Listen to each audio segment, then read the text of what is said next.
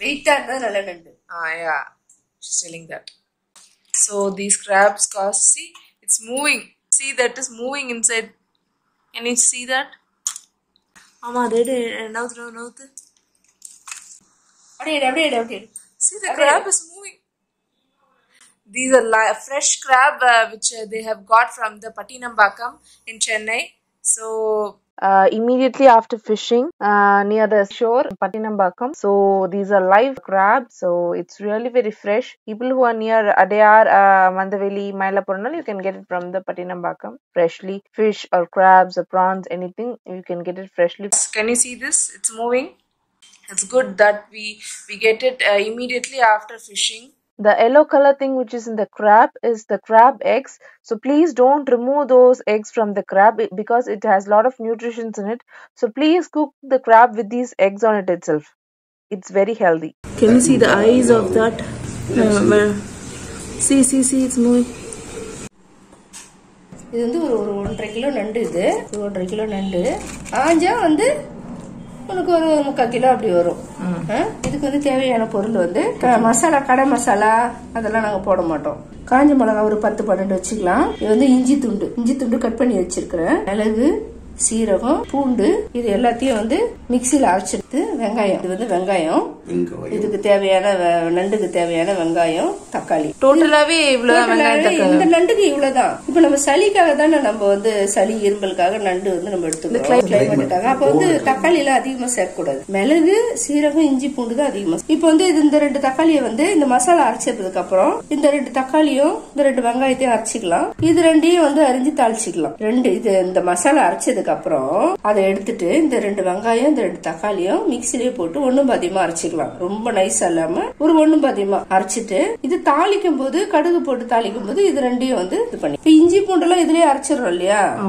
அங்க எப்படி தாளிச்சு நண்டு கூட்டுறன்றத நீங்க அப்புறமா நாங்க காட்டுறோம். ஓகே. இந்த மசாலா வந்து அரைக்க போறேன் நண்டு விந்தாலிக்காக.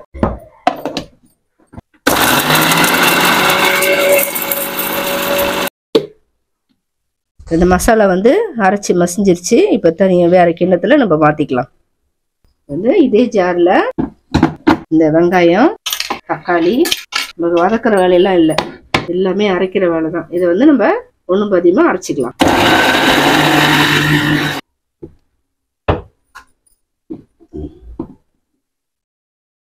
ஒண்ணும் பாதியமா, ரொம்ப நைஸா தேவையில்ல, ஓரளவுக்கு ஒண்ணும் பாதியமா அரைச்சிக்கலாம்.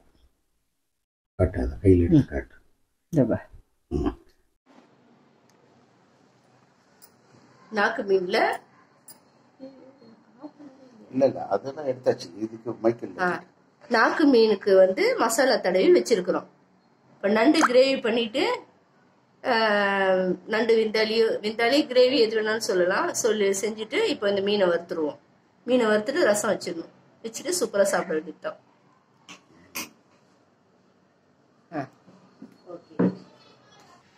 சொல்லு. எண்ணெய் ஊத்துறேன். நிறைய எண்ணெய் ஊத்தணும்னு அவசியம் இல்லை, சும்மா ஒரு கரண்டி ஊத்தணும். அதுக்கப்புறம் எண்ணெய்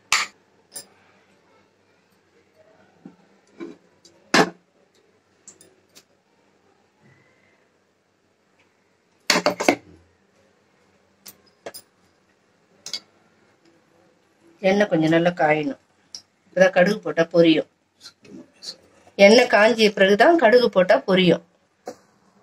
கடுகு போடுறேன்.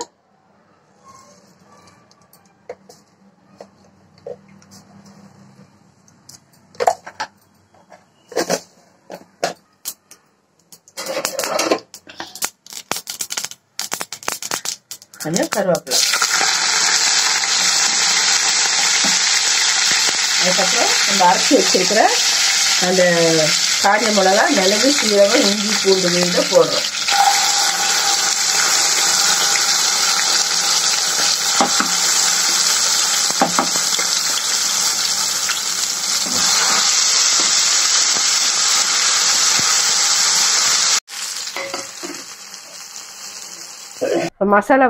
மசாலா நல்லா வெந்து எண்ணெய் மேல வந்துருச்சு. இப்ப தக்காளியை கொட்டுறோம். தக்காளி வெங்காயம் அரைச்சி வச்சிருந்தோம் இல்லையா, அதை வந்து கொட்டுறோம். கூட வந்து கொத்தமல்லி தழை போட்டுக்கலாம்.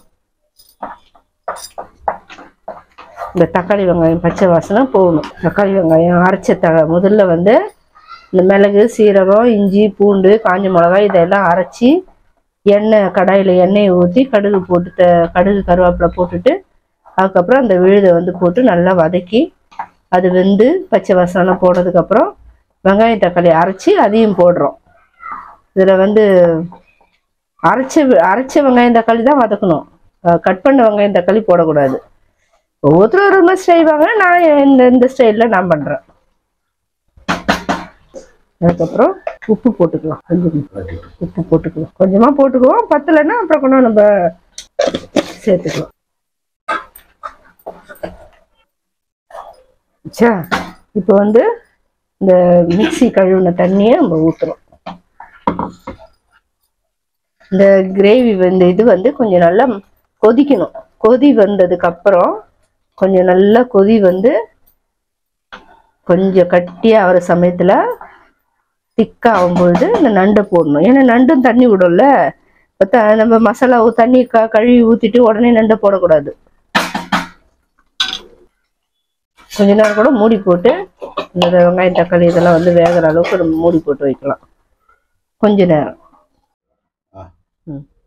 திறக்கிறோம். இந்த மசாலா வந்து நல்லா வெந்துருச்சு. திறந்தாச்சு. திறந்த பிறகு இந்த மசாலா நல்லா கலர் வந்து நல்லா கிரேவி வேணான்றவங்க வந்து பெரட்டின மாதிரி கொஞ்சமாக மசாலா போட்டு கூட நண்டு செய்யலாம். இவங்க வந்து கிரேவி நல்லா சாப்பாட்டில் போட்டு பேசி சாப்பிடணும் அப்படின்னு ஆசைப்படுறவங்க கொஞ்சம் எக்ஸ்ட்ரா வந்து மசாலா இது பண்ணிக்கலாம். இப்போ வந்து நண்டு போட போகிறோம். நண்டு போட்டுடலாமா?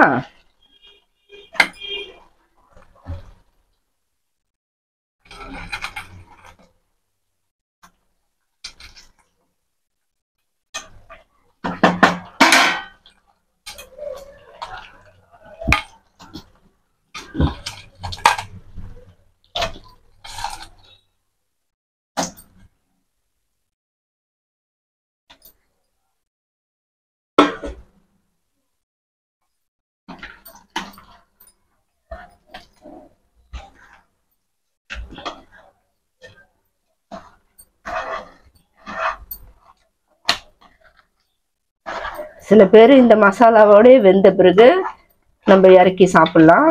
இல்லை காரம் வந்து நாங்கள் அதிகமாக சாப்பிட மாட்டோம், எங்களுக்கு காரம் நாங்கள் அதிகமாக சாப்பிட மாட்டோம்னா இறக்க போகும்போது ஒரு 2 பத்தை தேங்காய் வந்து அரைச்சி அது மேலே வந்து மிக்ஸ் பண்ணி எடுத்துக்கலாம். காரம் வேணான்றவங்க காரம் வேணும் நல்லா சாப்பிடலாம், காரசாரமாக சாப்பிடணும் அப்படின்னு நினச்சாங்கன்னா இந்த கிரேவியோடவே நல்லா சாப்பிட்லாம்.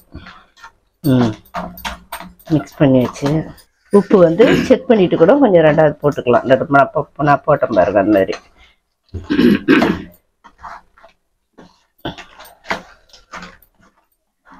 இந்த அப்படியே கொஞ்ச நேரம் மூடி போட்டு வேக விடலாம். இப்பயே பாருங்க எவ்வளவு அழகா இருக்குது பாருங்க. பார்க்கறதுக்கு கலர்ஃபுல்லா இருக்குது பாருங்க. இது வந்து வெளி மசாலா பவுடரோ இல்லை வந்து நம்ம வீட்டில் அரைச்ச மசாலா, அதாவது மிஷினில் அரைச்ச மசாலா எதுவும் கிடையாது. நம்ம வீட்லேயே நம்ம காஞ்ச மிளகா, மிளகு, சீரகம் இதெல்லாம் வந்து மிக்சியில் அரைச்சி அதுக்கப்புறம் கூட்டினது. இயற்கையான கலர் அதுதான்.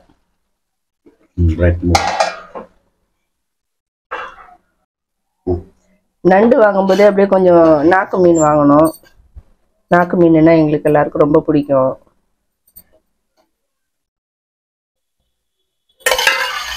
எண்ணெய் அதிகமாக யூஸ் பண்ண மாட்டோம் நாங்கள். சரி மீன் போட்டுடலாமா?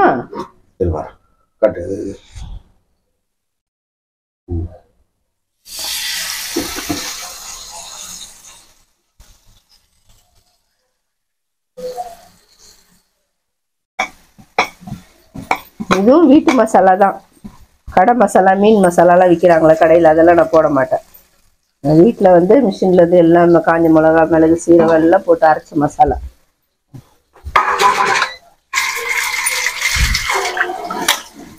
என்னைக்காவது காலி ஆயிடுச்சுன்னா அவசரத்துக்கு வேணா வாங்கி போடுவோம் ஒழிய ரெகுலராக நம்ம கடையில் வாங்கி போட மாட்டோம்.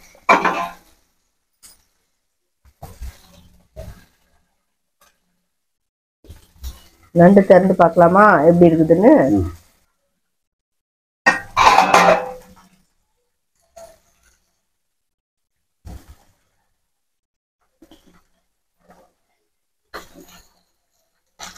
எங்கள் வீட்டில் காரம் அதிகமாக சாப்பிட மாட்டாங்க, அதனால நான் கொஞ்சம் தேங்காய் அரைச்சி போட்டு தான் இறக்குவேன். நான் இப்படியே சாப்பிட்டாலும் நல்லா தான் இருக்கும், டேஸ்ட்டாக இருக்கும், நல்லா கொஞ்சம் காரசாரமாக இருக்கும். ஆனால் வந்து காரம் சாப்பிட மாட்டாங்களே. சூப்பராக கிடையாதுங்க.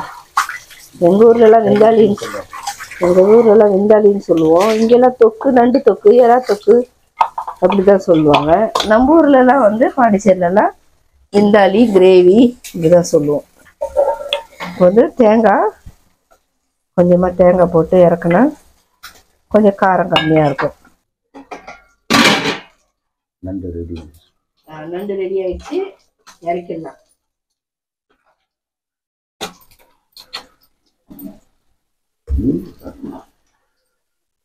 நண்டை சொல்லுமா? நண்டை இருக்கும். சரி, ஓகே. நான் மேக்கப் போட்டு முடிச்சுட்டு